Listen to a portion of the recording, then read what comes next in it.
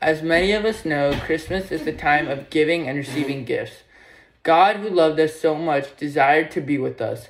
Hence, he sent his own Son to save us.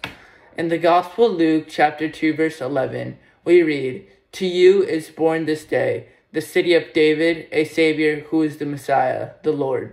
The Christmas season is a tradition time of giving gifts. It is a symbol of the tributes made to Jesus by the 3 wise men. In this Christmas time, we need to prepare our hearts to give Jesus as a gift.